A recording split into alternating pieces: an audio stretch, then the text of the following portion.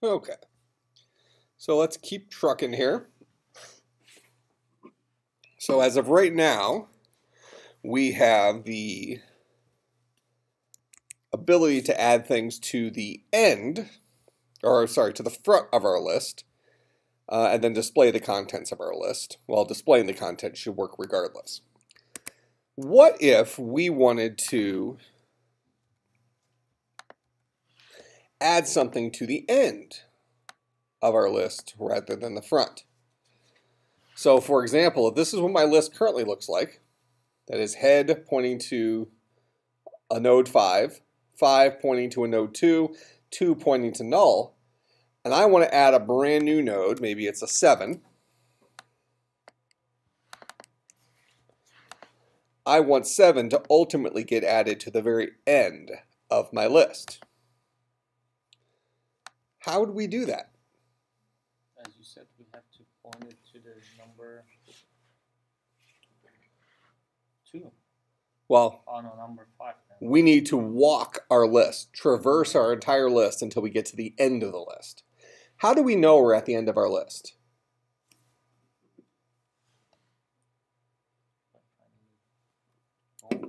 If we're looking at this picture here, we know that 2 is the end of the list, right? What's the litmus test to determine that 2 is the end of the list? How do we know that 2 is the end of the list? It points to nothing. 2's next node is null. So we know that that's the end of the list, correct? So if we're going to write the code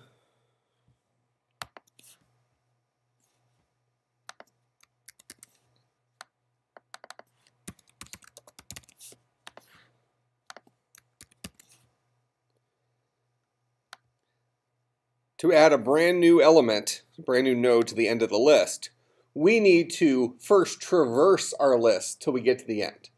So we're going to start cur node pointing to the same place head points to. We're going to say, does cur node have a next node? It does. Cur node currently points to 5. 5 does have a next node. So since it does have a next node, we're going to set cur node equal to cur node's next node.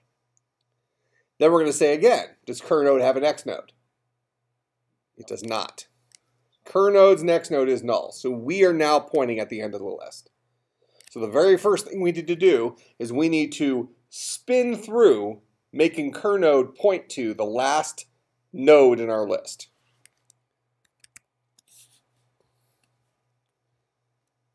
So we'll write public void add end. We're going to still create a new node.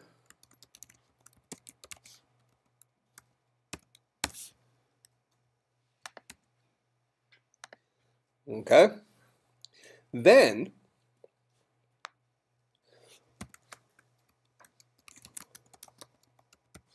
what if our list is empty?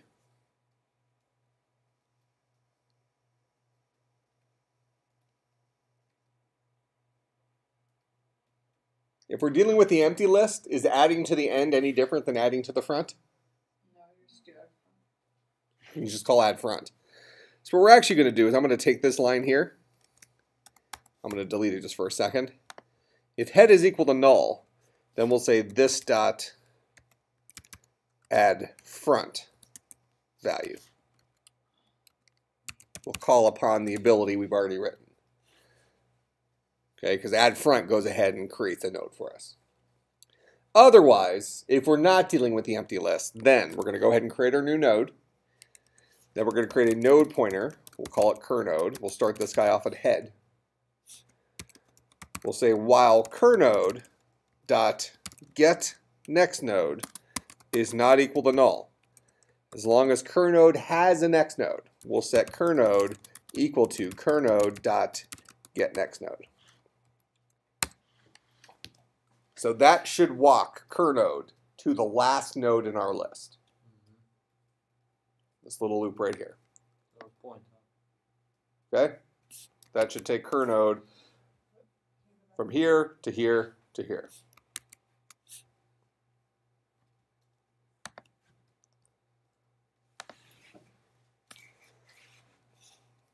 Okay? Now, once I'm here, how do we add it to the end of the list? Well, we say curnode dot set next node equal to n. We set his next node to something new. And what does that effectively do? Cur node traverses here, then we set that guy's next node to the guy we just created. Make sense?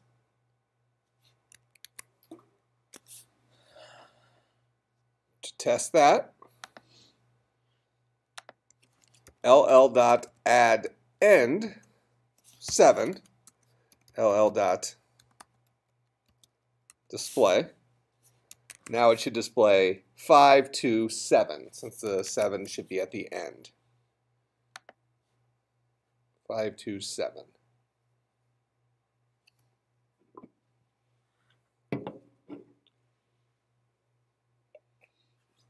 That make sense? Didn't seem so bad, did it?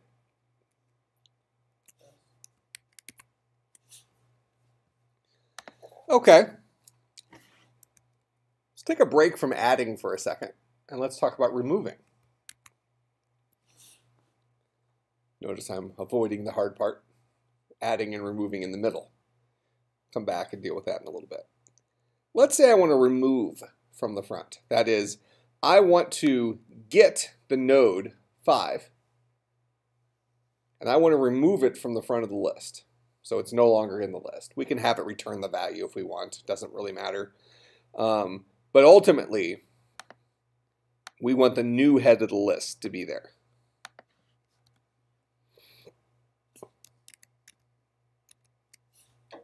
How would I do that?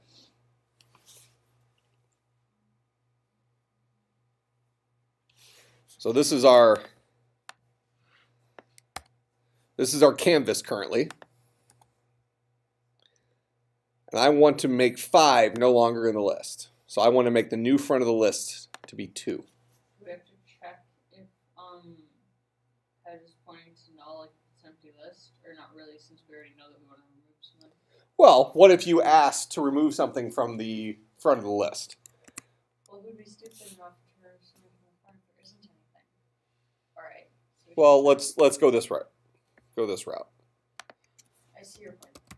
Public. No, it's wasting time. I understand. This isn't wasting time because I'm going to have this guy return a value. Just chill. So public node, we're going to say remove front. So this guy is always going to return a node. Okay? Nodes can be null. So he's always going to return whatever head currently points to. Correct? So if my list looks like this, the guy I'm going to return from this will be the 5. If my list looks like this, that is the empty list, it'll return null. Okay? So it's always going to return something, even if it's the null value. You want the front of an empty list? Here's nothing. Have fun with this. Okay? So you put, at least we're giving consistent behavior on remove front. And we're leaving it up to the programmer who's calling it to do the appropriate thing based on if they get a null value or not a null value, that type of thing. Okay? So we're going to say that our remove front always returns a node. And then we can do what we want with that node. All right? So no matter what else happens, the value we will always return will be the value of head. Make sense? So that makes it really easy to get the value that we're going to ultimately return. We can't return it right away, because we need to do the easy stuff of removing it. But we know what we're going to actually return. So right off the bat, we're going to say node to return is equal to head. Now we're going to hold on to that for later, because later on at the very end, we're going to say return node to return at the very bottom. But we need to do some crap here in the middle. Okay?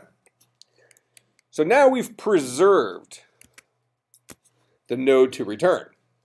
So I'll go ahead and write that. This is node to return.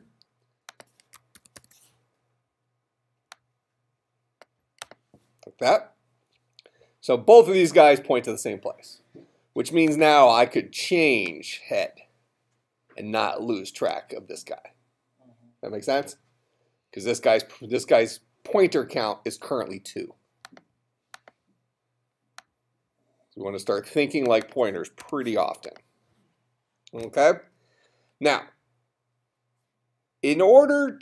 ultimately, we want head to now point here. That's the next thing we want to have happen, right? How do we make head point to here? How do we say that programmatically?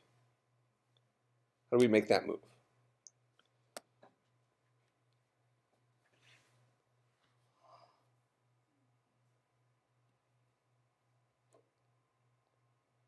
Am I saying I want head to now be equal to head's next node? Head points here right now. This guy's next node is the guy we want head to ultimately point to. That make sense? So we're going to say head is equal to head dot get next node. Make sense? So that makes it look like this. Now, what do we do with this pointer? Do we want this guy to still be pointing up here? That could cause problems. Because later on, we don't know what the person who's getting node to return is going to do with it. He might preserve it and keep it alive forever, or he might immediately throw it away and let automatic garbage collection come and get it, right? We need to be careful, though, because right now, we have a pointer that points to this guy. Now, when we remove this node from the list, he should no longer be part of the list in any way, correct? So we need to take this next node and set it to null. Oh. Make sense? Mm-hmm. We want to literally disconnect him from the list. So we're going to say node to return dot set next node to null. That disconnects him. Now, head points to the new front of the list, and then the rest of the list is still intact. You know, we're just going to assume the list isn't screwed up from some other mistake, but as far as right now goes, we're pointing to the front of the list. Node to return has been completely disconnected. Its counter is now 1, right? Because the only thing pointing to this is node to return. And now I can return node to return.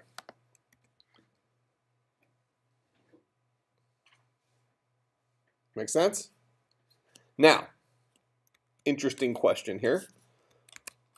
When we return node to return, what happens to this pointer counter?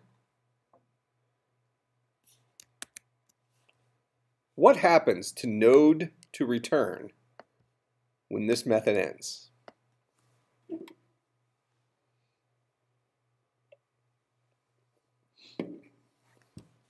Let me show you both sides of this.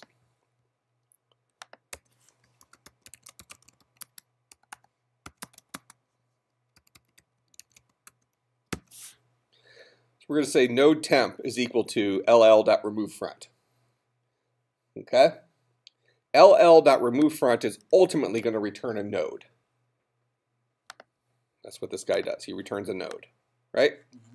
The node he returns is the node that node to return points to. At the end of this method, node to return, which was a local variable inside this method, it dies, right? I'm returning a value here. What's the value of node to return? When we're running this, that's going to resolve to a value. What kind of value is that? Why is it not a memory address?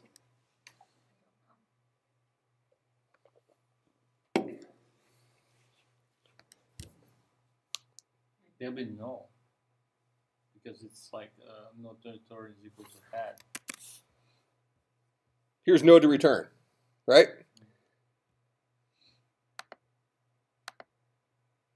Does this guy look like null to you? What is this? What is this guy? What kind of animal is he? Cat, dog, or null? or cat, dog, null, or node? So, It's a node. So if I return the value of a node, what's the value of a node? If I just take a node, and node n equals new node 7, and then I print out n, what will it print out? 7. And here would be only 5. Node n equals new node 7. System.out.println n. It's going to print out crazy memory address. Why? N's value is whatever is returned by the new keyword. This guy's a memory address. Correct? Node to return currently points, the fact that it's a pointer should say it's a memory address, right? This guy points into memory where this node lives. The value of that node is a memory address. That memory address contains a collection of information. At the end of this method, remove front, before this return statement can finish, Java is going to resolve this variable, node to return. Okay, it's going to resolve that variable to its value. And its value is going to be a memory address. So what's actually going to return here is the memory address contained inside of node to return. At the end of this method, node to return is dead. Okay? No longer exists when this method is done. So what happens here? At the end of this method, this dude will drop to 0. Because node to return no longer points there. But we have a receiving end here. Over here in driver, I have a node temp that I created. And that guy is catching whatever value is flying out of remove front. So that means I have another variable here called temp. It lives in an entirely different context, a whole different scope. This is out inside the main method, inside of driver. But he is a pointer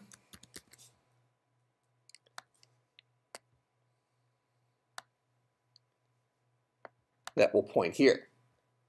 So at some point in the middle, there are actually 2 pointers that point to this one memory address. Temp, which lives inside of the scope that is the main method inside of driver, and node to return, which lives and dies with the remove front method. So as soon as that method's done, temp gets this pointer, node to return dies off, which makes this guy drop back down to 1. Does that make sense? So this node is preserved inside of a variable called temp that we defined right here. See how those pointers are getting passed around? Very, very, very, very important that we start thinking like memory, or thinking about memory, because we cannot let things drop off.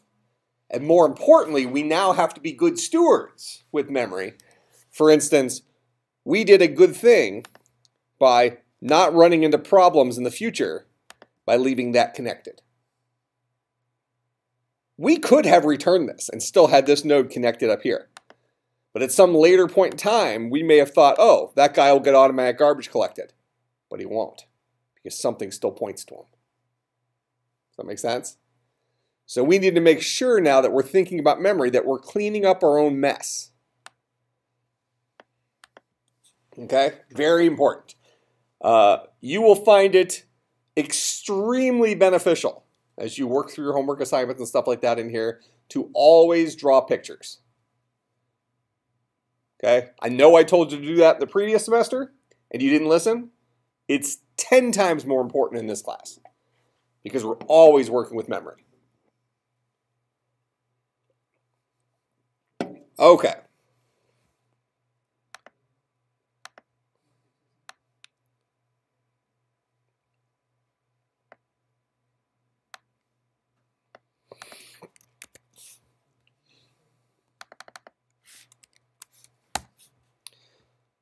All right, so after we remove front, I should be able to do ll.display.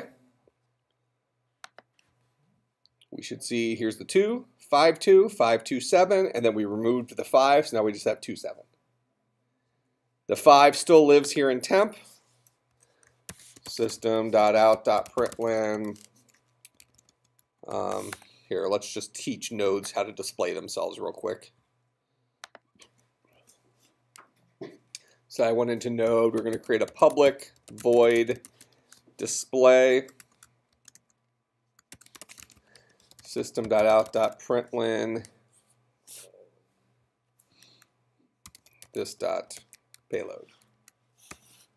Good enough.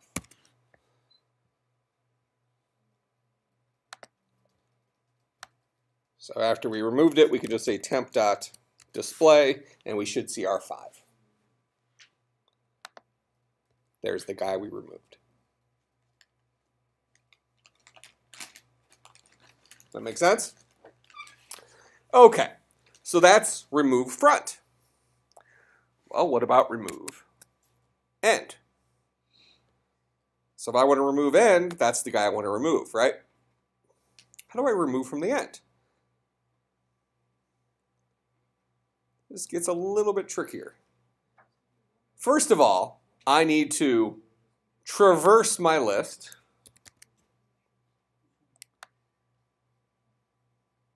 to get to the node that we ultimately want to return, right? The node that I want to return is which node? I'm going to start off at head.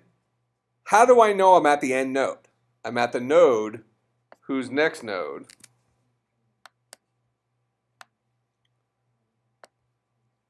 is null, right? So I need to walk through to set node to return to point to the last node. Let's do that first. Go into linked list, public node remove end.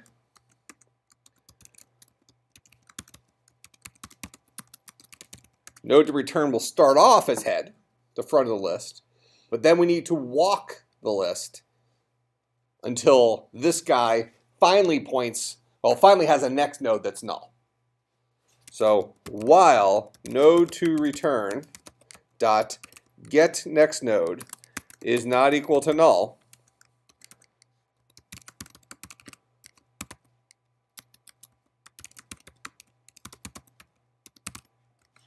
set node to return equal to his own next node. After this while loop's done, node to return should point to the last node in our list, that is the node whose next node is null. Okay? So this is the guy that we're ultimately going to return. So just like before, we can write down here, return node to return. But we have to do some crap in the middle before we can just return him. We've got to disconnect some stuff, right?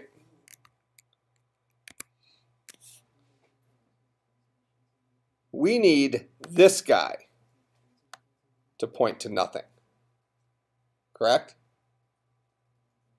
So we need to now traverse our list again to get to the node whose next node is node to return. Does that make sense? So we need to walk through our list, starting with head, until we finally get to a node whose next node is equal to node to return. So we're going to create a node, cur node. We'll start this guy off at head at the beginning of the list. While cur node dot get next node is not equal to node to return. As long as we are not currently pointing at, as long as our next node is not the node that we're ultimately going to return, set cur node equal to cur node dot get next node.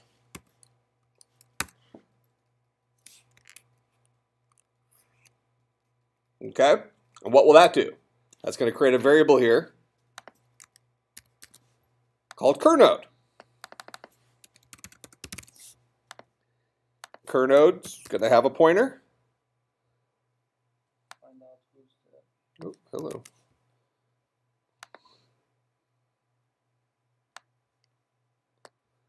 We're going to start him off pointing at the same thing that head points to.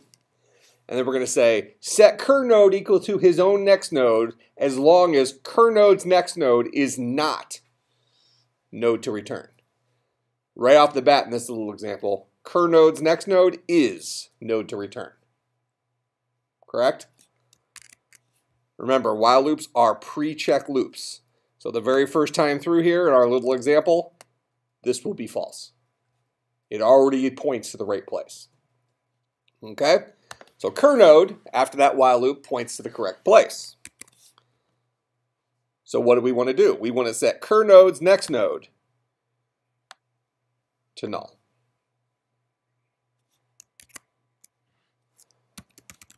Cur node dot set next node to null.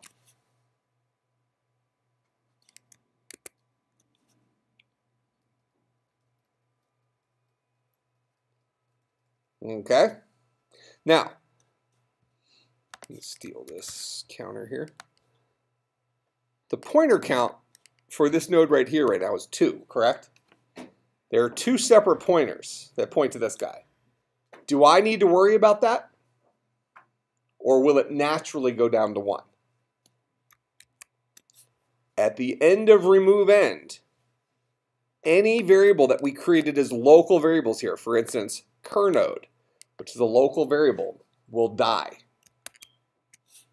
So this pointer right here, this guy, when this method is over, this guy will disappear. And that will go down to 1. We don't have to do anything special. It will just happen. Java will reclaim that variable and any memory associated with it. Okay? So that's what our list will look like then. Node to return looks like this. Is it properly disconnected? Looks like it. So we should be able to just return node to return. That should be remove end. So let's go ahead and test remove end.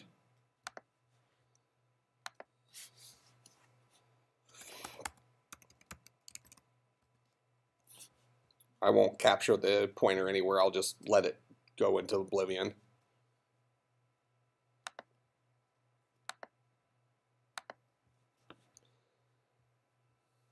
Oh, I didn't display it again.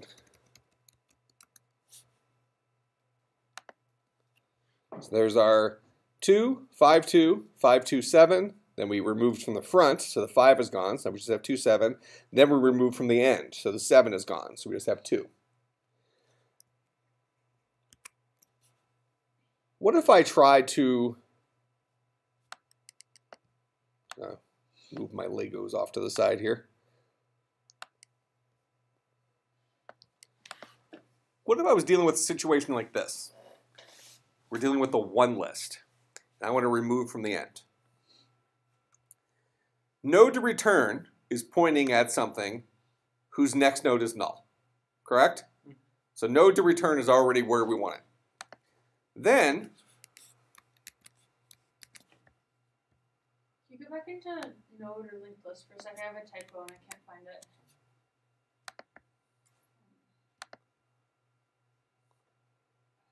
Nothing's red underlined. well, this code doesn't work currently anyways. No, but like it's different than your result. Okay. I get like a random something else in the middle of it. It's not. We're about to change this anyways. Alright. Okay. So node to return points here. That is, it points to the place where the next node is equal to null. Correct? Mm-hmm. So right off the bat, node to return is now pointing to the correct place.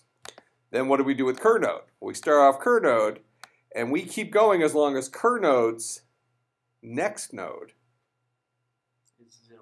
It's null. until it finally equals node to return. Cur node's first next node is null. He will never be equal to node to return. this code here breaks.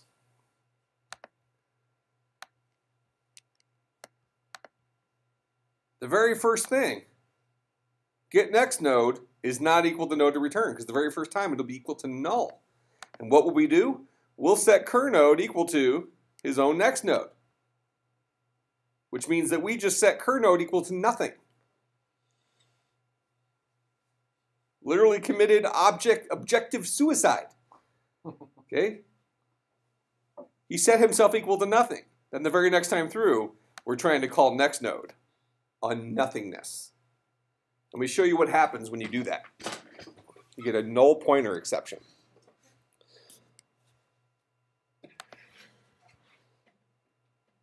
So we're going to do ll.removeEnd to remove that last one where the problem fails us, right?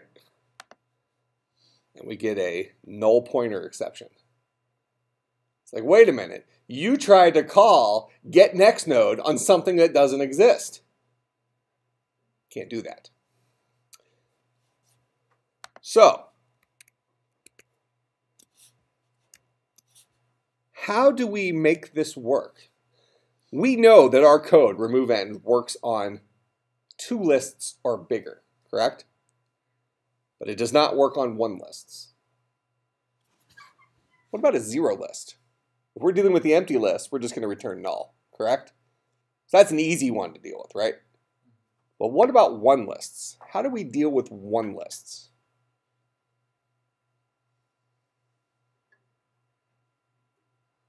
Our logic currently breaks if we have a 1 list. We have a 1 list, and we just want to make it have the head point to nothing, like, right? Mm-hmm. Can't we just, would it be problematic to just make a new linked list that has 0? Well, you could do that, I guess, but why not just disconnect stuff? Well, let me ask the first question, though. How do we detect that we have a 1 list? Okay, what would the if statement say? If I'm looking at this, how do I know we have a 1 list? There's nothing on the next pointer. Who's next? Oh. Head? No. We know we have a 1 list if head is not equal to null, Yeah. and head's next node is equal to null. Yeah, that's one. Right? So we need to have a couple of different questions here. RemoveEnd. First thing we ask, if head is equal to null, return head. It's the empty list. Both my front and my end are both nothing because I have nothing in this list. Else, if I'm in this else, I know that head is not equal to null. If head.getNextNode is equal to null, then I'm dealing with a 1 list. If I'm dealing with a 1 list, I'm ultimately going to return the head. So I'm going to say node to return. Put that guy back at the top, like we had it before, is equal to head. I'm ultimately going to return node to return down at the very bottom like we did here. Okay? But I need to do some disconnecting first. If I have the 1 list, ultimately I want head to look like that. I want to leave my list in a state where now it's the empty list. Does that make sense? And how do I do that? By setting head equal to null.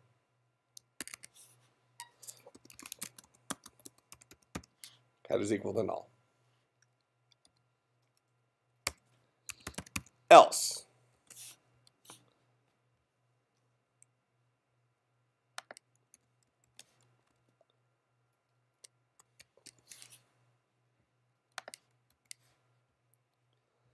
If it's the empty list, return null. If head's next node is null, that means it's the 1 list, set head to null. Ultimately, we're going to return node to return, which was head. Correct? Otherwise, we're going to do all the magic we did originally.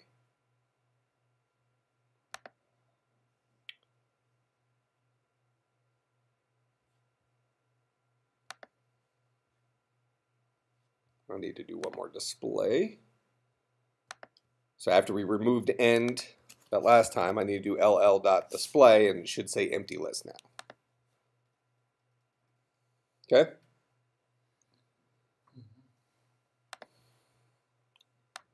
What if I say remove front?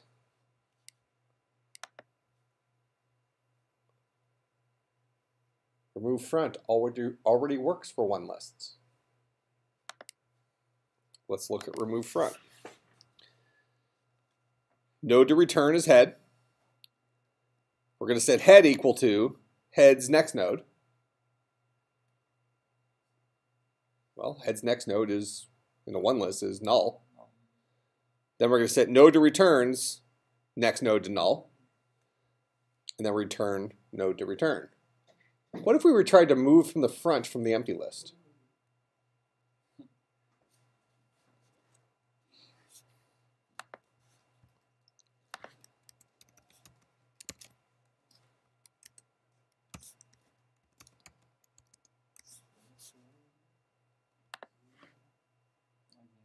No pointer exception. Why? Because what did I try to do? When we're dealing with the empty list, right here, I'm setting head equal to head's next node. Well, if head is null, I'm trying to pass nothing. I'm trying to call the method getNextNode on something that doesn't exist. Does that make sense? This guy does not exist. Therefore, you cannot call methods with him. So we need to have an if statement if head is equal to null, return head, or return null, whatever.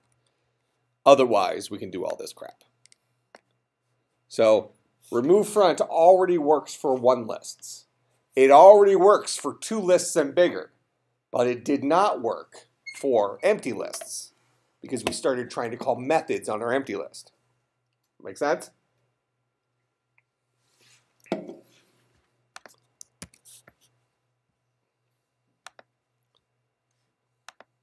So now this guy should work. What about remove end?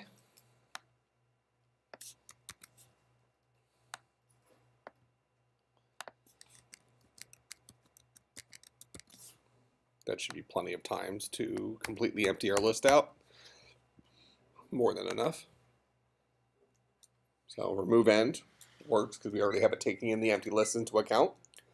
So now we can add to the front, add to the end, remove from the front, remove from the end. Can we add end on the empty list?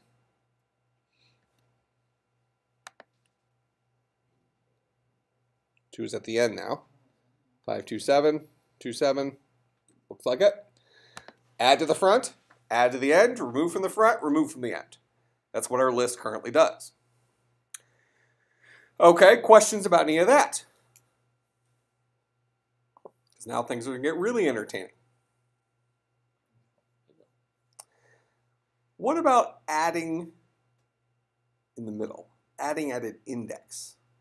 For instance, if we have an array and we say we want bucket 5 of that array to now be 7, okay, to now hold the value 7, we're going to go to bucket 5 and change its value, whatever its current value, to 7. With linked lists, we are adding an element into our list. So if my list currently looks like, let's see, can we...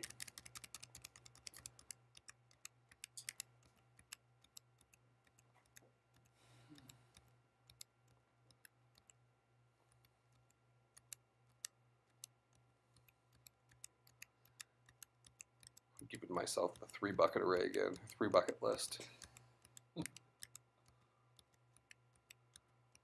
Okay, there we go.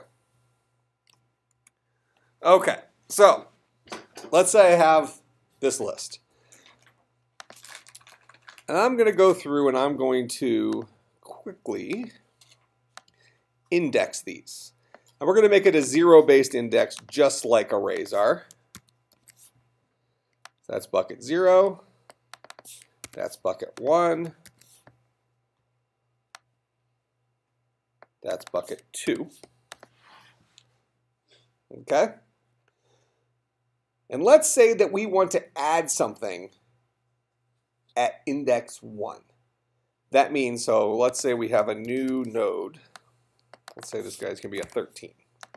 We want this guy to become the new bucket 1. Okay, so that means that what we ultimately want to happen is we want this guy to be a 1. And everything after him to be 2, then 3.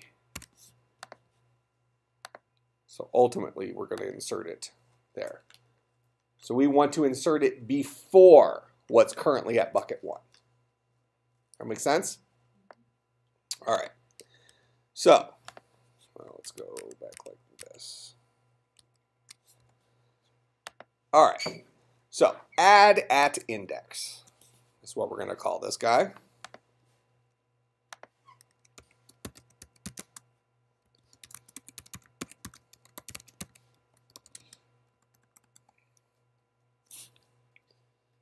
We called it value, I think, before, right? Yeah, int value.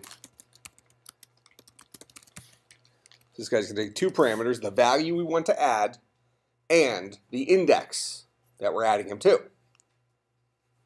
Okay? Right off the bat, we want to make sure that this guy is a legal index. Correct?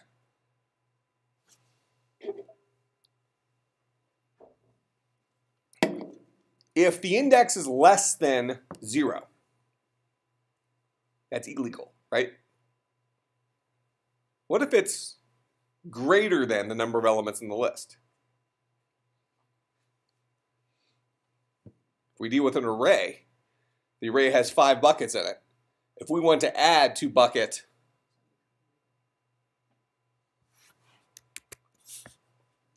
0, 1, 2, so we have 3 elements in this. Let's say we said we wanted to add it at bucket 2. It would come before this guy, right? What if we said we wanted to add it at bucket 3? That's okay. Okay, so adding at bucket 3 should mean it goes at the end of the list.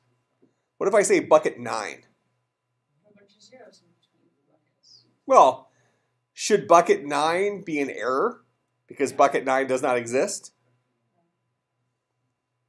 Bucket 3 says add to the end, correct? Because we're going to add it before bucket 3, but we'll be after bucket 2. So that means add to the end. We've already solved that problem. But in order to do that, so we can say less than 0 is not allowed.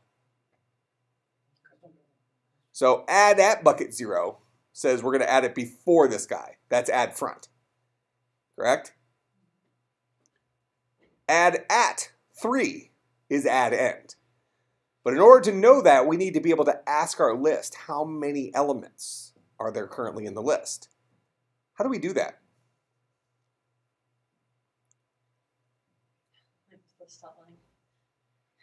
So we can write that. I was kidding.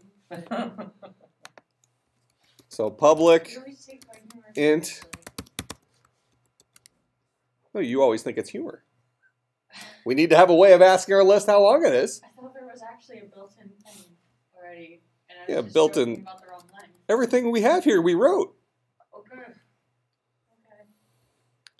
All right, so int, make it public.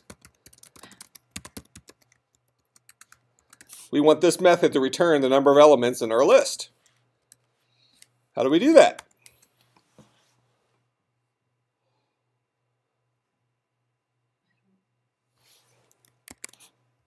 How many elements are in this list currently? It can be while, and then it can walk through, and then 3. after you go through each one, add to like. So count them. Yeah. So we'll start off the head. Is this guy Null? Nope. So we have 1. Is this guy null? Nope. 2. Is this guy null? Nope. 3. Is this guy null? Yes. Done. Return 3.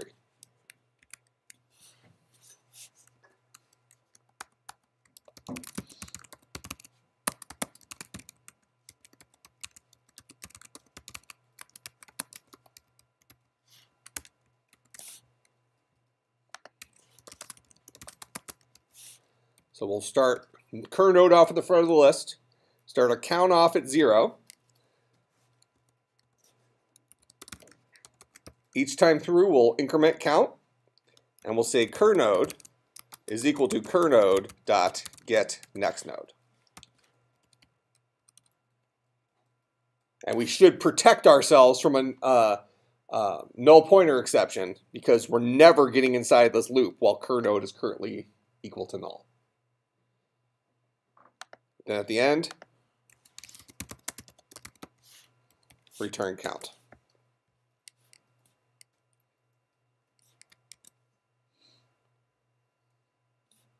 And that's length.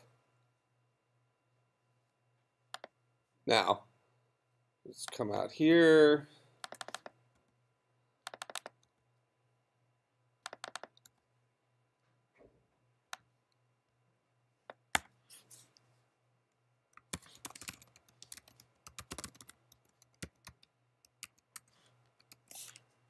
We'll go ahead and add some things. We'll add a 2 to the end, a 5 to the front, a 7 to the end, and then we'll print out the length. Length should be 3, right?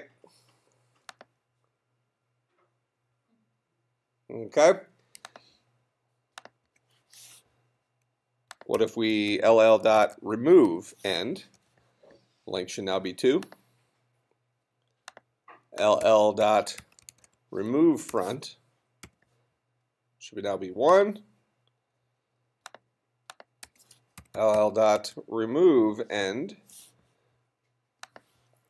should now be 0. Remove end again, still 0. All right. Does length work? What's wrong with it? I agree it works. Huh? There's probably something pointing somewhere extra. That's the first problem. Yep. The only thing it works with is a local variable cur node that should die at the very end of this method. No, this is just inefficient. Horribly, horribly inefficient. Why?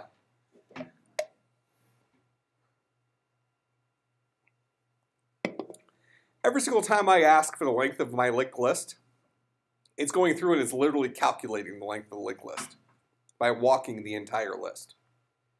Yeah. Do we need to do that? Or not. I don't know how else to do it. All right, so let me ask you this. So we have a bunch of Legos on the floor. Okay, we got a bucket. It's time to pick up our Legos. Now, we pick up all the Legos, we throw them into the bucket. And I ask you, how many Legos are there? Doing it the way we're doing now, we dump out the bucket, we count the Legos. Yeah. How could you do it differently? I don't see another way. You couldn't count as you're putting them into the bucket? You could do that, but you asked after you already put them in. Well, somebody might be interested. Is how many elements are in a list? Is that something that a reasonable person would say we might be interested in knowing?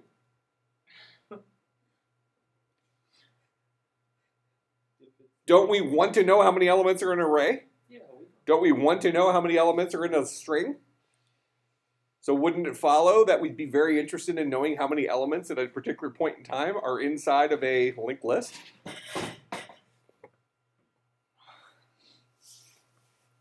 So how would we do it?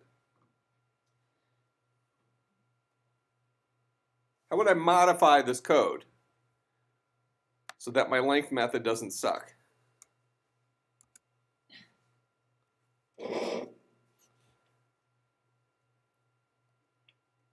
The equivalent of picking up those Legos and counting as we're putting them into the container.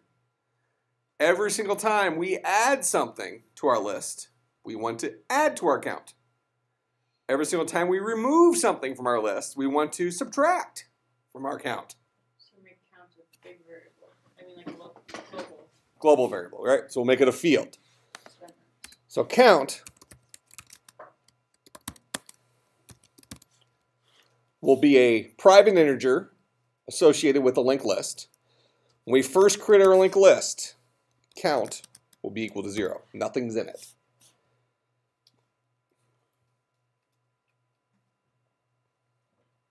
Okay?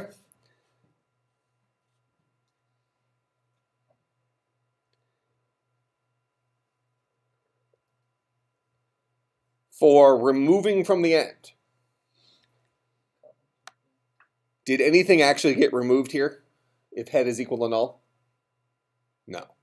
The only time something gets removed is either if we have the 1 list or we have a 2 or greater list. So we'll say count minus minus before node to return. Remove front, again, nothing gets returned there. Count minus minus.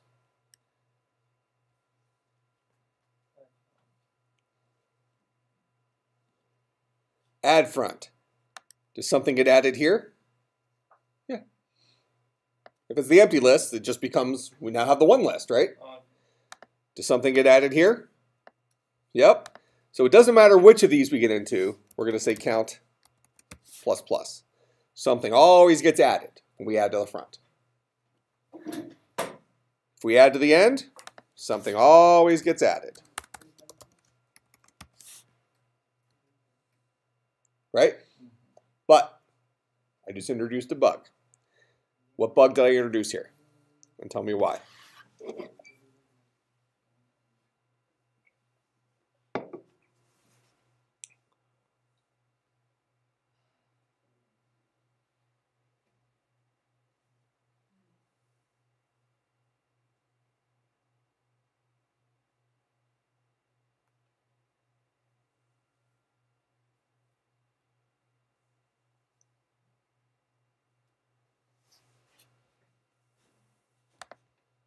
It involves what's happening right in there. Why have I introduced a bug? Head would be counted as 0, as positive. What does add front do? Oh, it adds 1 for that, and then you're adding 1 at the end of that front. When I add something to the end, I'll count it twice when I add it to the empty list. Does that make sense? Because add front increments count, and add end also increments count. So I only want to increment count if I'm inside this else. Okay. Because if I call add front, the count will automatically get incremented. Does that make sense? All right. Okay? So things like that we need to be careful of.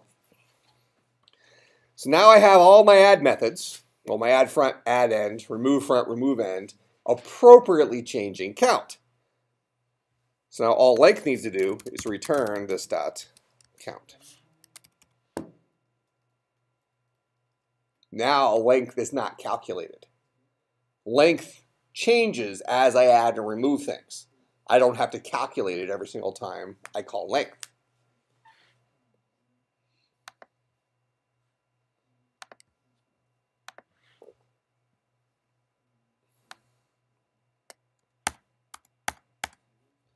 So there we have our 3. If I remove one thing, we have our 2, so on and so forth.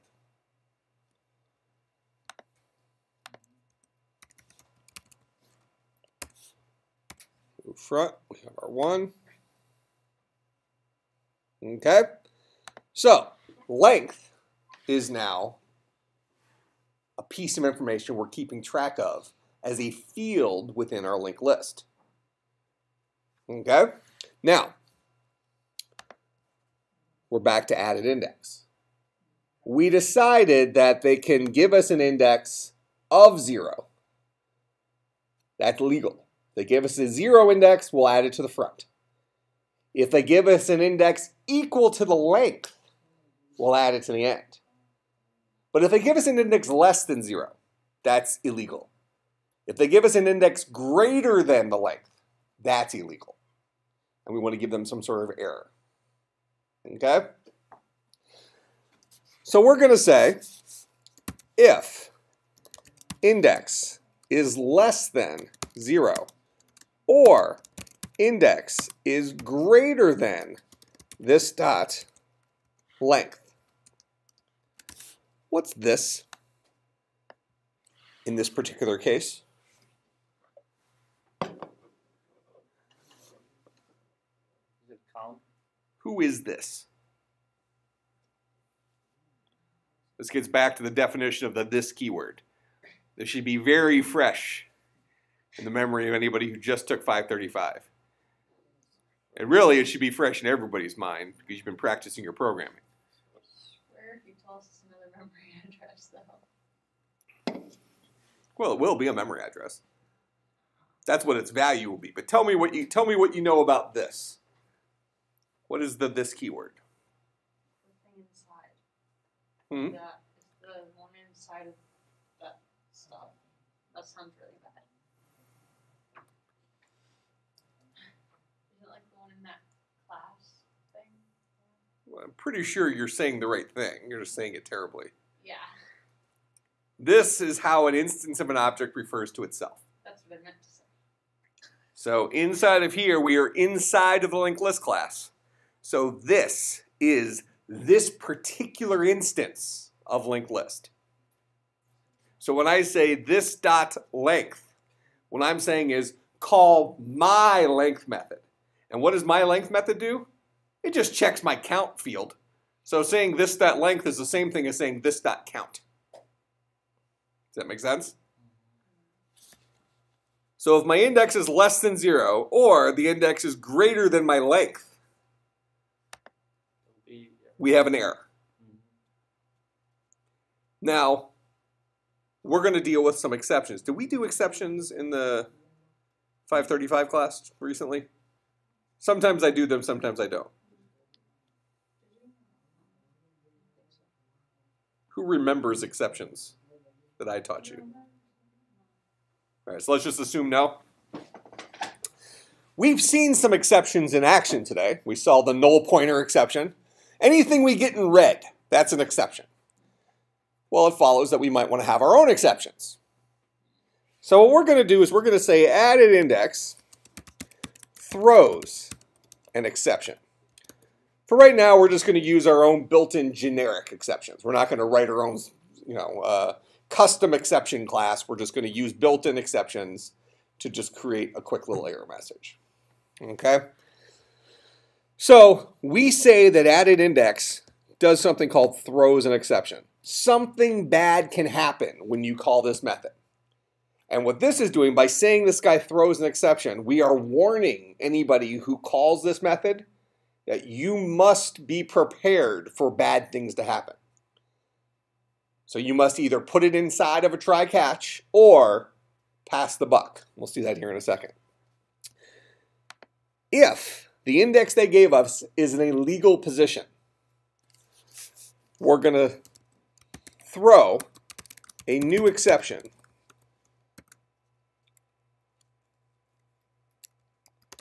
linked list out of bounds exception. We'll put a little colon there, and then we'll go ahead and print out whatever index was. So if they passed in a -4 for the index we're adding it, this will say linked list out of bounds exception -4.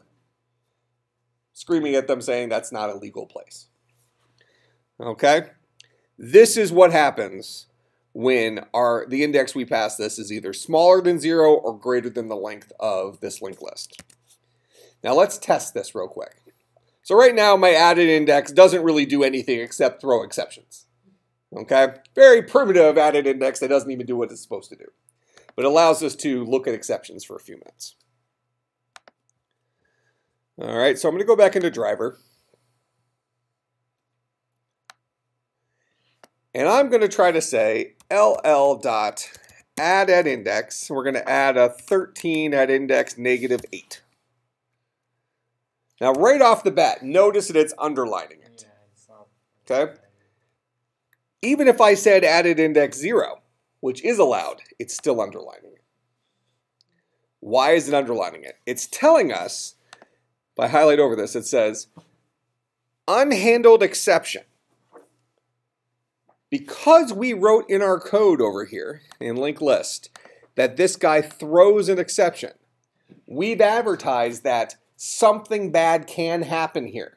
Therefore, out here in driver, when we're trying to call upon this guy, it's letting us know that look, something bad can happen. So you must either try to do this,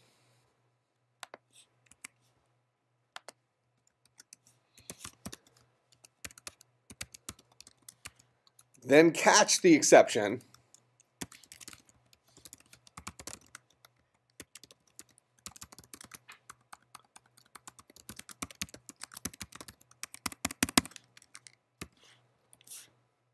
so that's one way we can do this.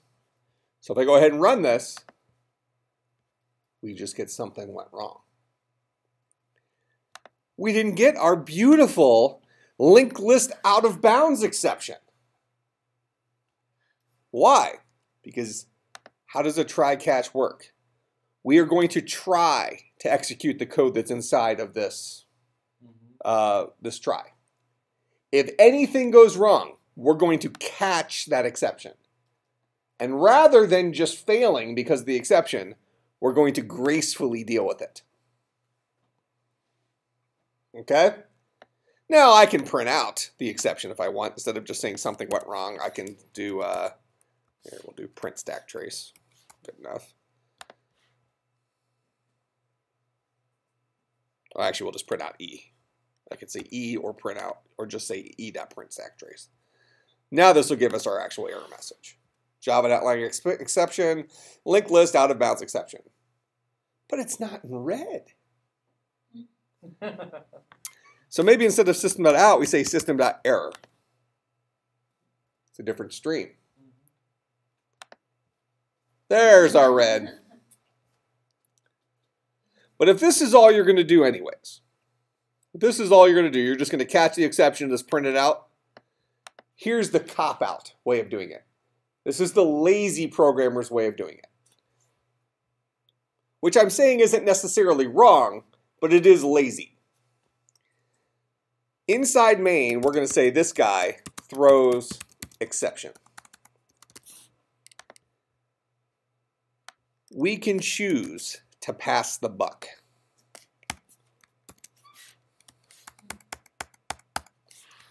So, notice it's not screaming at us anymore. Why? Because we've said that main throws an exception. Now, this is as high as it goes. The next level up from here is a Java virtual machine, Java runtime environment. This is our last opportunity as a programmer to deal with any exceptions. If we pass the buck here, we're leaving it up to the Java virtual machine to deal with the exception however it's going to deal with the exception. And all he does is prints out the exception. So in this case, we're saying, look, I'm not going to deal with this exception anyway, so I'm going to pass the buck, and everything will be fine. Run it now. We get our exception. Same one we wrote. Linked list, out of bounds, exception, blah, blah, blah. Okay? But understand that this is a hierarchy. So if we had a method inside of a method inside of a method that threw an exception, and we wanted to take the lazy way out, we'd have to have each of those methods throw the exception up a level until we finally get up to main and have main throw the exception. Does that make sense? You don't just get to throw it once. You got to keep passing the buck until it's no longer your problem. Okay? So this would be the lazy way to handle it, but at least this lets us see kind of some of the examples. But make sure you're doing it for the right reason. In our example here, since we're not going to do anything because of it, we might just throw the exception. But let's say that we had an interactive program. where we're saying, please enter the index you'd like to add this node to. Okay? You're asking them for the value what they want to add and then the index they're going to add it to. If they give you a bad index, which you can determine by the fact that we got an exception, you might then choose to respond to that exception by asking them to give you the index again. Does that make sense? Rather than having it crash and show a bunch of red text on the screen, we can say, oh, you've given us a bad exception, please try again. Reading it again, try again. Like in the checkers? Huh? Like in the checkers? Like in the checkers. You could have had to throw an exception in that case. Okay? So exception handling is our way of gracefully handling errors inside of our program, if we choose to. Or we can just pass the buck and not gracefully handle it. All right? So we see our exception thing seems to work. So if they've given us something out of bounds, we're going to yell about it. Else if index is equal to 0. What are we going to do? We're going to add to the front. Correct? So we'll say this dot add front value. Else if index is equal to this dot length. This dot add end value. Else. We must be adding somewhere in the middle. That make sense? If we're adding somewhere in the middle, just so we don't forget, we're going to have a count plus plus somewhere in here. Probably at the very end, but somewhere in there. We didn't have it in these two because these guys already do the count plus plus. Okay. Make sense? Add front and add end, they already account for that we just added something. They increment count. So we're only going to increment count ourselves here if we're adding somewhere in the middle. All right, so what does this guy currently do? If we're adding below 0, it's something less than 0, error. Something greater than 3, error. Adding at 0, just call add front. Adding at length, call add end.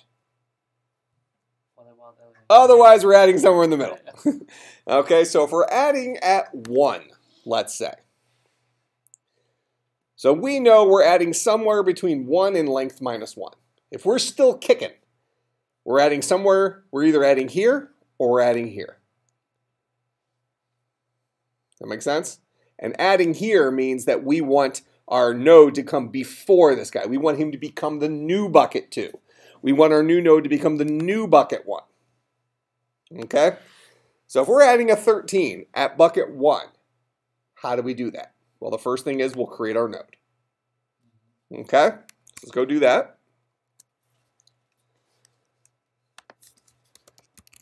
Node n is equal to new node value. Now our node exists. Okay? And as of right now, that node has a next pointer that points nowhere.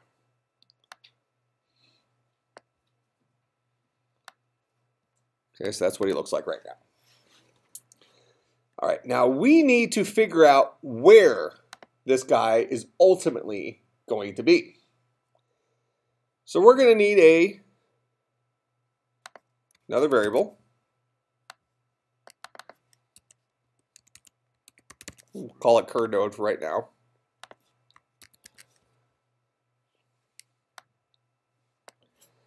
We're going to set cur node at head, and we're going to spin through 1 time to get to bucket 1. So index number of times. So we're going to set cur node equal to cur node's next node index number of times. So that cur node will point there. Okay. That make sense? Mm-hmm. If I do that once, if index is 1, doing that 1 time, cur node will point to the guy that's going to be, the guy we're replacing, if you will, the guy we're coming before. If we do it 2, if we're adding it to index 2, cur node would point there. So So we're going to say node, cur node is equal to head. For int I is equal to 0. I is less than index. I plus plus.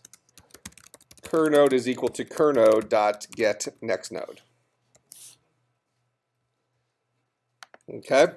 Now, this is actually a good example of while loops versus for loops. If you go back to the 535 class, day 1 of class, I think, when we talked about loops, we said there's 3 kinds of loops. For loops, while loops, do while loops. Do while loops are they're the different kid, right? They're the ones that, shh. You guys working on this class, you're working on your other class. So at the very least, keep your babble down to a minimum. All right. So if you a do while loop does something at least one time, right? Okay. So that one kind of throws the But for loops and while loops lend themselves to problems where we do not know how many times it needs to spin. Okay. We're going to do something for a certain amount of time. We've already seen that several times. Keep moving to the next node until we finally hit a node whose next node is null. That might be 2 spins, that might be 40 spins, right? We don't know. In this case, we know exactly how many times we need to spin through our list. We need to go through index number of times. That's going to be the guy that we're going to put our new node right before. That's why we chose the for loop. We know how many times we need to go through here. We need to go through index number of times. Okay? So, that's what this loop will do. That'll set cur node pointing to the right place. Now, ultimately, we want this guy to come before this guy. So what does that mean? We want our new node's next node to point to the same place as cur node points to. Does that make sense? Because this guy's going to come right before this guy. So we can go ahead and do that. So we're going to say n dot set next node to cur node. N dot set next node to the same place cur node points to. They're both pointing to the same place now. Make sense? Hopefully you're seeing how helpful drawing pictures is. This would be a lot more difficult if we were trying to conceptualize the entire thing in our head. Okay? Now what do we need to do? Well, now we need the guy right before cur node to point to n. Well, how do we get this guy? We're going to need another loop.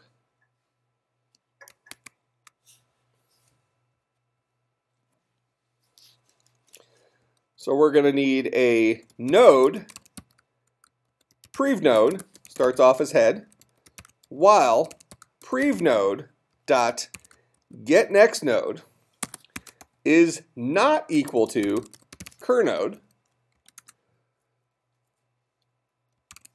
Prev node dot, or prev node equals prev node dot get next node. Okay? So we created another variable, called him prev node. Started him pointing at the same place head pointed to. And then we want to keep going as long as prev node, next node, is not equal to cur node. But in this case, prev node's next node is equal to cur node, right off the bat, right? So prev node currently points to the node that's immediately before cur node. So now we want to set prev node's next node equal to n. Make sense? Prev node dot set next node to n.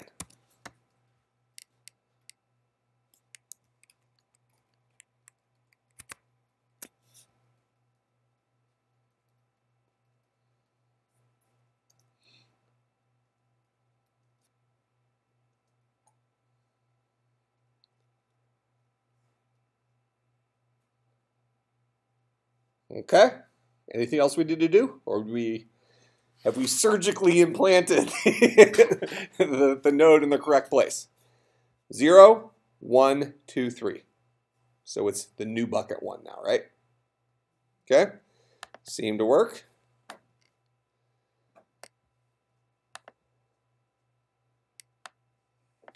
Let's test it on 2. So let's say we have another node. We know that 0 will work because we handle it as a special case, correct? Otherwise, our generic algorithm would not work here. We handle 0 as a special case. We handle 3 as a special case. So now we just need to make sure everything in the middle works out. So let's try doing it to 2. So we're going to add a 15 at bucket 2. So we create our node first. That's our 15. It's right here. Then we set cur node equal to n. We spin 2 times. Cur node is equal to head.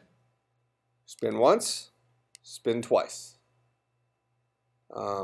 Actually, we're going to do it to bucket 3 because we've already added a guy here.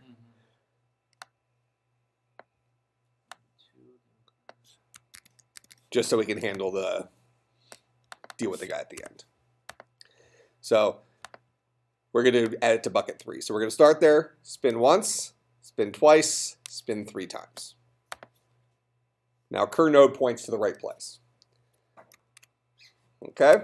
Now we're going to set n's next node point to the same place as cur node. N set next node to cur node.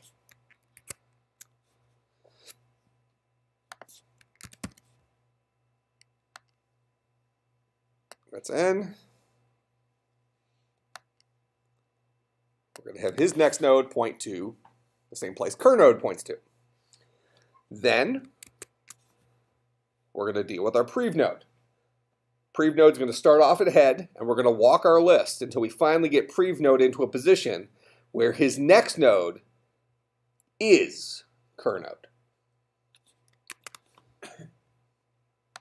So prev node will start right here.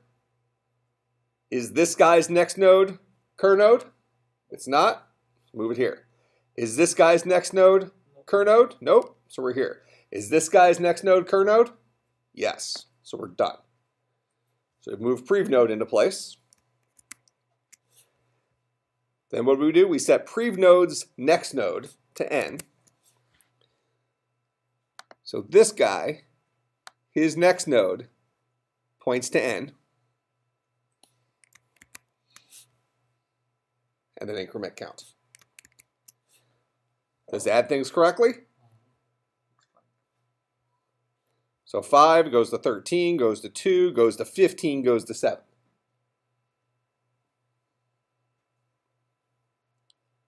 That make sense?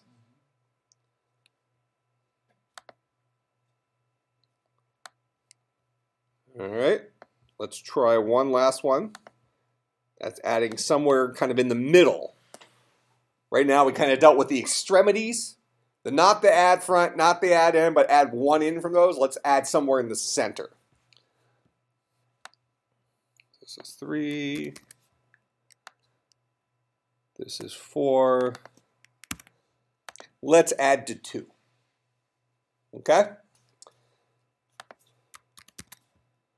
So we're going to add a 8 at bucket 2. So we create our node. Cur node starts off here. Go once, go twice. Then we're going to set n's next node to be the same thing as cur node points to.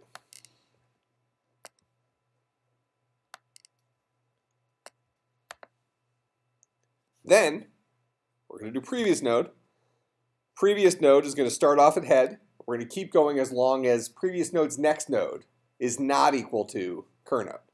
Is this guy's next node equal to cur node? Nope. Is this guy's next node equal to cur node? Yes. Stop. Then what are we going to do? We're going to set previous node's next node equal to n. Our list, head goes to here, to here, to here, to here, to here, to here. Seem to work?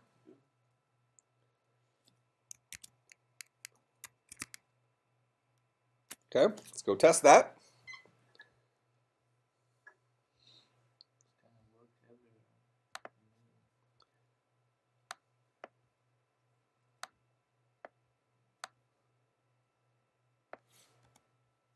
Let's just see our list here real quick. That's our current list, so 527. So let's go ahead and add a 3 at 0. We know that'll work because it'll add front, but let's just go through the motions, okay? So we're going to say add at index a 3 at position 0. So we should get a 3 at the very beginning. Okay? And then we're going to say this is 0, 1, well, this is 1, 2, 3, 4. So let's add at 4. Okay, so this is 0, 1, 2, 3, 4 should add at end. So let's do a 10 at 4.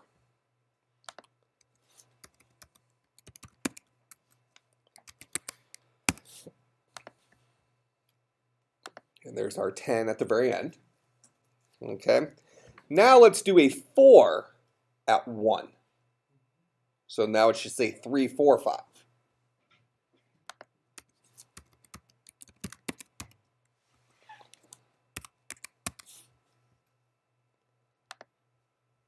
Three, 4, 5. 0, 1, 2, 3, 4, 5. Okay, so now let's do a 8 at 5. That should be 7, 8, 10. Oh, sorry.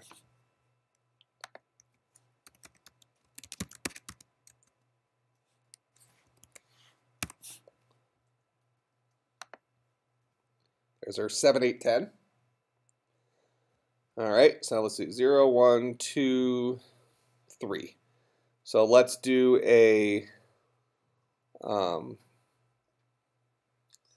6 at 3.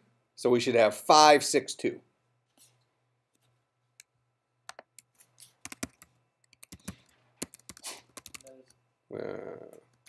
Testing you. You were right on top of that one. 6 at 3. 5, 6, 2. Okay. So seems to be working, adding things at specific indices. All right. So that's added index. Now, what about add or remove at index?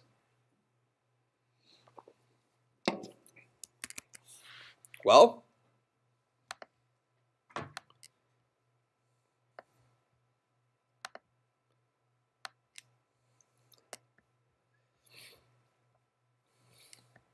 if I say remove at index less than 0 or greater than length, it's going to give us an error, right? And just like before.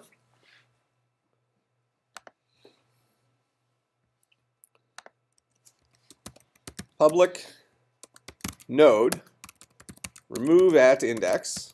Why are we making all the removes nodes? Because they're ultimately returning the node that we're removing. This guy. You could make an argument that we should return the payload instead of the node itself. Like here's the value we just removed. So well, you know the adding ones you're not returning. What would we return if we added? Well, we're not, so why do we have to return? Well, if you reach into the bucket of Legos and you remove something, you have a Lego. Oh. But if you add into the bucket of Legos, you don't have anything to show for it, right? You just put it. When you remove, you can't just like throw away the Lego. It has to. Well, you could. We're just giving ourselves the option. So, like for instance, out here, I mean, you absolutely could. Oh, it's not necessary. What we're just right. We're leaving it up to the programmer. Okay. So the programmer can choose to say node temp is equal to ll dot remove end, or they could just say ll dot remove front and have that node that's firing out of here just disappear into oblivion. Okay. Yeah, so we're empowering the programmer to decide if they'd like to do something with that dude they just removed. That will become very handy for us when we start building our add-on data structures to linked lists, like stacks and queues, because they have functions built in with them that we expect a peek to do one thing, we expect a pop to do something else, we expect a push to do something else, and having that flexibility in here will be beneficial to us. All right, so remove at index, int index, and this guy is going to return a node. We're going to have him throw an exception. Yep, because if you give us a negative number or you give us a number greater than length, we're going to yell at you. So we're going to steal this if statement here. So if the index you gave me is less than 0, or the index you gave me is greater than length, They'll be. Now let me ask you this. If I say greater than length, let's say that we have a 4-bucket linked list. Legal buckets are 0, 1, 2, and 3. Let's say I say remove at index 4. Does that even make sense? So in this case, it has to be greater than length minus 1. Adding at length meant we wanted to add to the end. But when we remove something, we want to remove something that already exists. So we're only removing indices that are there. So if we have a linked list with length 4, legal indices are 0 to 3. So if index is less than 0, or index is greater than length minus 1, if either of those are true, we have an out of bounds exception. Make sense? Greater than length minus 1, why don't we just do greater than or equal to length?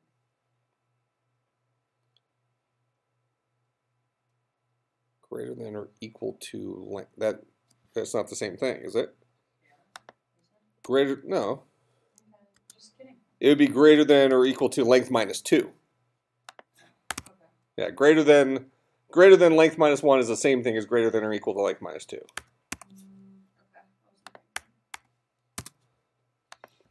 All right, so if you gave us a bad index, shame on you, scream at you. Else if index is equal to 0, return this dot remove front. And this guy knows how to do the count minus minus on his own.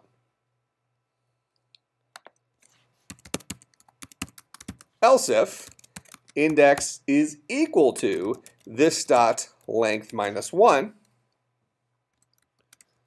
return this dot remove end. And this guy knows how to do the count minus minus on his own. Else remove somewhere in the middle. So we're going to have a count minus minus in here.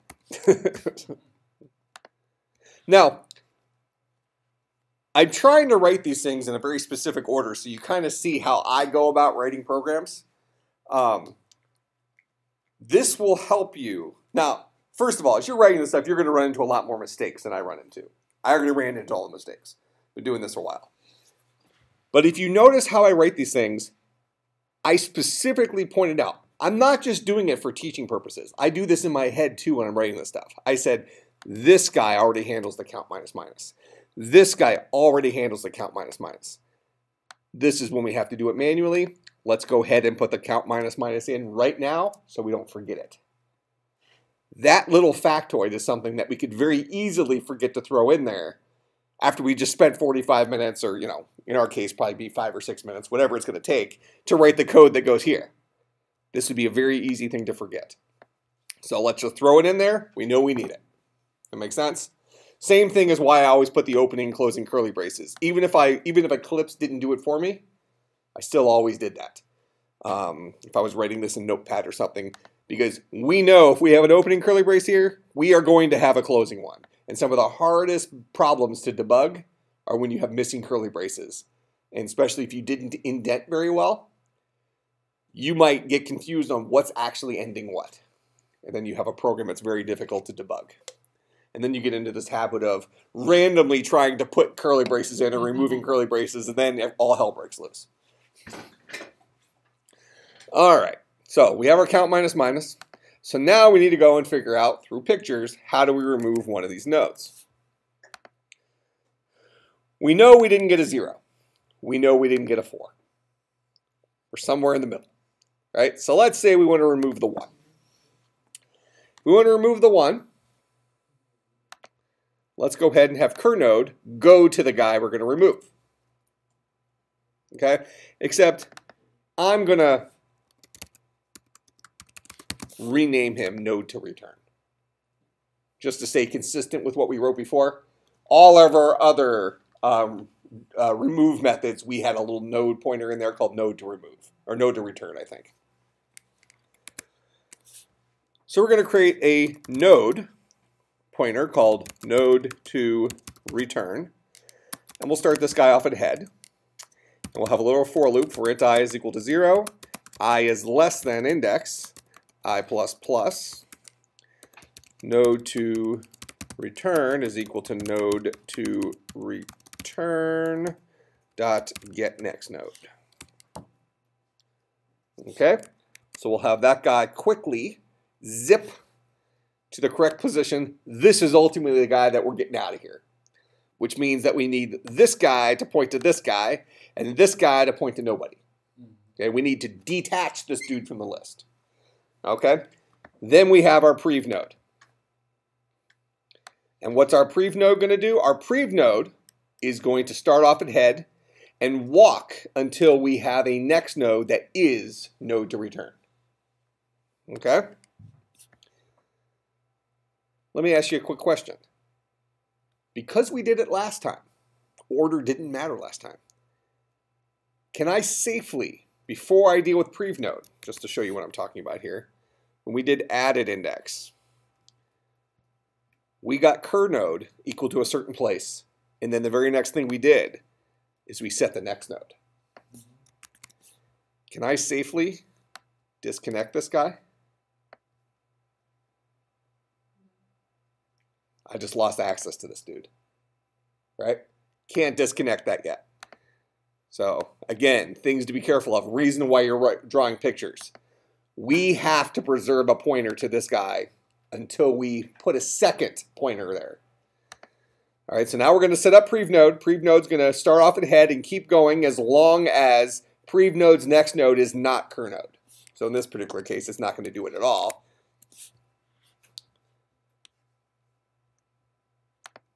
So we'll say node prev node starts off at head while prev node dot get next node is not equal to node to return. I think I said cur_node, but that's what it's called, node to return. So while prev node's next node is not equal to node to return, prev node is equal to prev node dot get next node.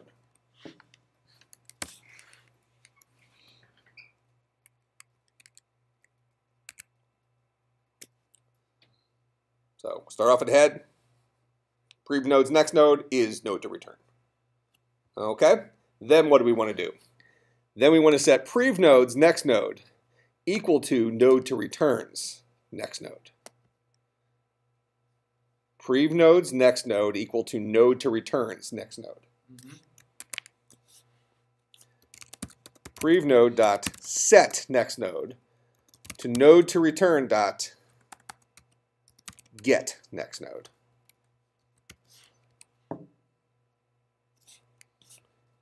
Set prev node's next node to node to return's get next node.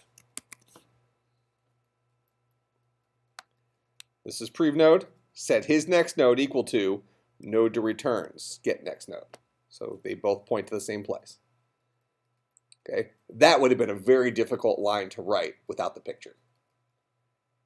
But see how easy it was with the picture? You remember that when you don't draw pictures. Remember how much easier that line was to write, drawing the picture. Okay? Then, we can take node to return and set his next node to null.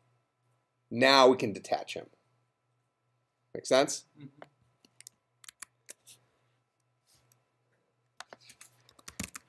Node to return dot set next node to null.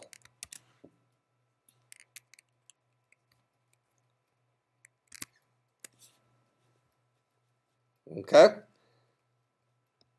And now we have successfully removed node to return. Our list is still in good shape here. Decrement count, and then ultimately return node to return.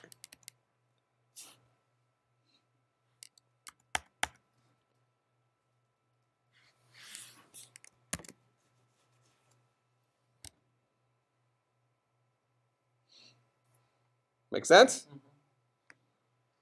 Okay. So let's go ahead and test this. So right now, our thing looks like that. So let's remove at index 0.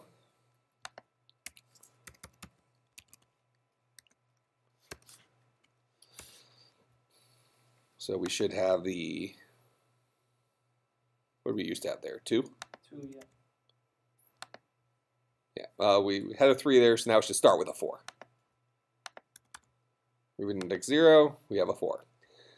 0, 1, 2, 3, 4, 5, 6. Remove at 6. Our list is getting too big. I can't remember. Okay, so we should have the 10 gone if I remove at 6. Okay, no more 10. Remove 6. 3. 0, 1, 2, 3. So the 6 should go right to the 7.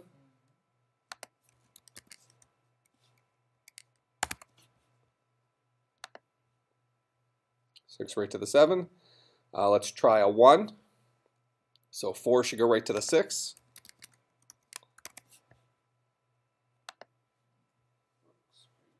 Zero, 1, 2. Let's try it at 2. So the 6 should go right to the 8.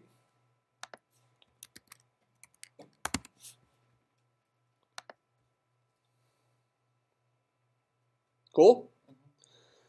All right. So there is our, let's call it a working,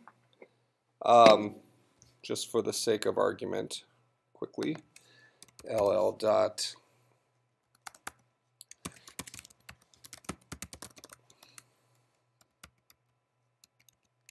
length. I think it should be 3 at the end, right? Yep. Seems to be updating correctly. We did a lot of removing in there. I think we're pretty good there. All right, so questions about our singly linked list. This is a full implementation of a singly linked list.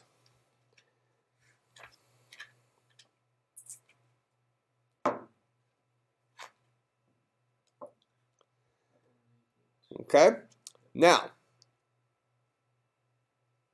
our homework assignment.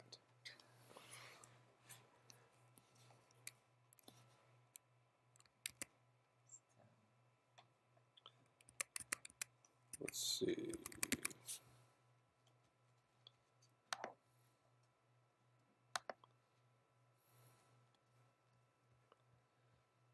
I'm even going to be nice.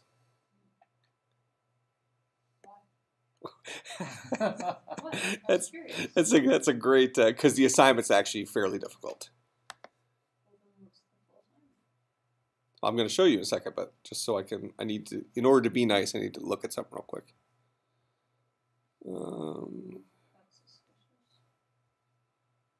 Well, I'm going to provide you with the code we wrote in class today. That way you can focus on using linked lists rather than writing the linked list. It'll be easier to watch your 4-hour video again. You darn people don't all take notes. That's right, you darn people. It's not notes. It's notes. Let's see, what am I doing here? It's called Eclipse itself. Notes. Let's see. Oops. Eclipse Workspace. This is what I'm looking for. 537. Should ever. Yeah, that's good enough. I'll just give you the whole source folder so it has all of our stuff in it. Okay. 537.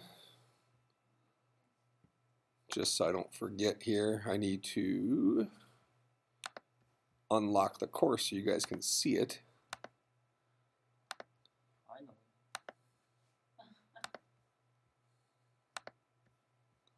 Have you made it so it notifies you when people turn in homework?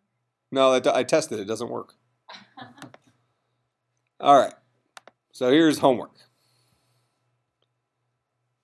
And let me go ahead and let me add a link to the code here.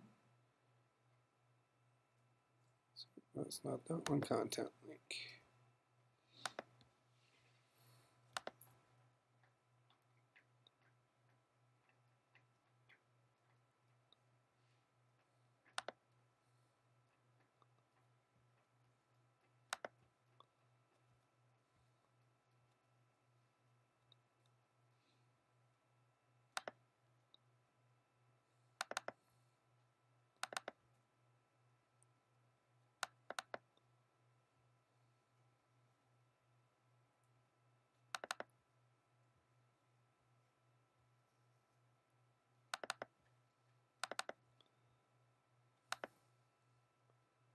Okay, so there's your source code.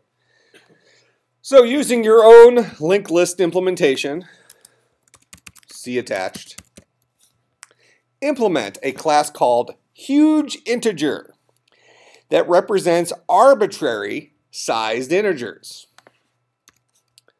and supports addition and multiplication. You may only use the tools we have introduced in class, and you may not use Java's big integer class.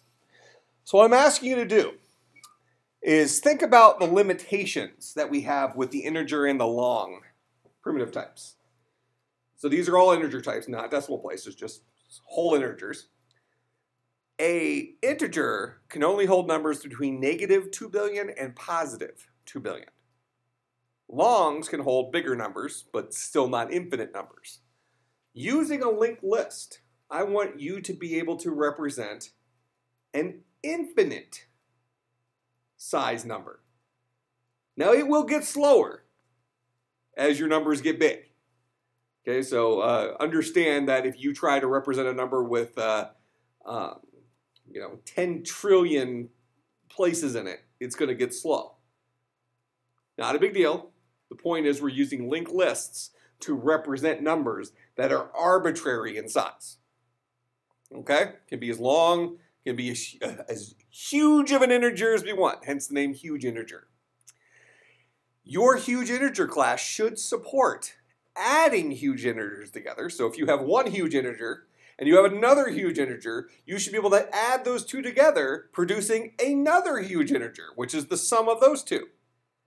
Does that make sense? Both huge integers are represented as linked lists.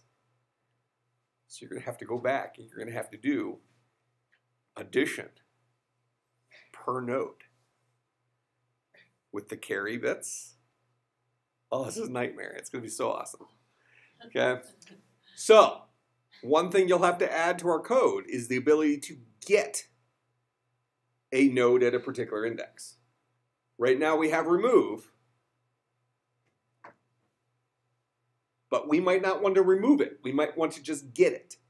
So getting a node at a specific index is going to be very similar to remove, except we won't disconnect stuff. You'll just spin to where you want to get and say, here's the node that's at that position, so that you can take this guy plus this guy, get the two payloads, add them together, and decide, do I need to carry something? That make sense? All right. Similarly, it should work for multiplication. Only those two, addition and multiplication. No subtraction, no division. This is hard. But the difficulty isn't in the mathematics of it. Addition and multiplication are easy, right? Your difficulty is you're going to be working with a linked list. You're going to have to take the structure that we built in class today, add a little bit to it, but very little. That's why I'm giving you the code to start with. Okay, so you're struggling with the problem at hand, not building a linked list. But then you're going to have to solve the problem of doing manual addition and manual multiplication. All right, questions about that assignment? That should be a fun one. And by fun, I mean the worst parts of the Bible. Okay, so there's that. And then, as if that wasn't enough work, you also have a report. Because now all of our classes have a written component.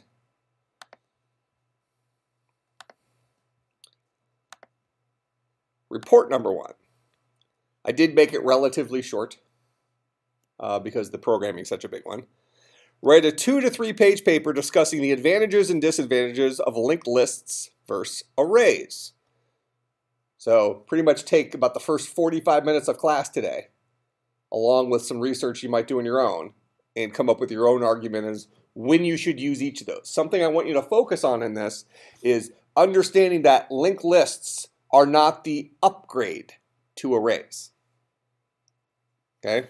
Here, I'll even add that in here. Note that linked lists are not the upgrade to arrays. These two structures solve different problems.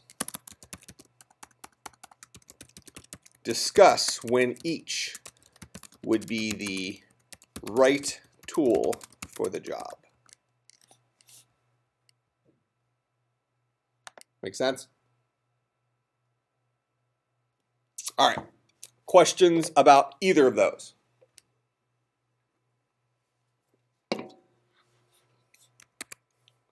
I will put this on the syllabus, but for those of you who need to ask questions,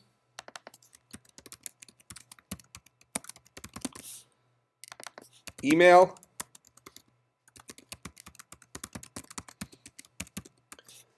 or text are the two best ways to get a hold of me. If you text me, just make sure that I know who you are when you text me. I already got Habib, I think. I don't know about some of the rest of you, but just the first time you text me, just say, yo, this is so-and-so from your 537 class. That way I can get you in my contacts. Then ask your question. You can call me at this number too. There's about a 99% chance I will not answer. I don't answer if my mom calls. The only person I answer is if my wife calls because she knows not to call me. So if she's calling me, it's an emergency. In fact, if you've ever called my phone, my voice message actually says the best way to reach me is by text or email. I just don't do phone. It's a thing. So deal with it. All right. True statement. Try to call my phone sometime. That's what my message says. My grandpa doesn't do email or text, so he's out of luck. He has to go through my mom in order to contact me. Because I don't even check my voicemail half the time. It's terrible. How about if somebody calling you really necessary person? The only person necessary calling me is my wife. How about, no, I mean, for a necessary job, for the tax return, IRS. They'll get the message, send me an email. I tell them the email address. You still like my accountant is calling me, telling me I'm being sued for something. That's like an important thing. Well, you can email that to me. He also texts me. Okay. So, I've trained pretty much everybody in my life. All right, questions, comments, concerns, bribes. Yeah. I'll see everybody next Monday. And I'll put up the link to the YouTube videos tonight as well.